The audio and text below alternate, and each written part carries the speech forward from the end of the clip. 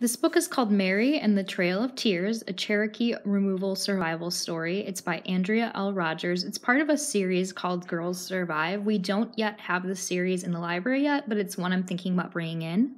The author, Andrea L. Rogers, is a citizen of Cherokee Nation and also a graduate of the Institute for American Indian Arts and a library board member at her library.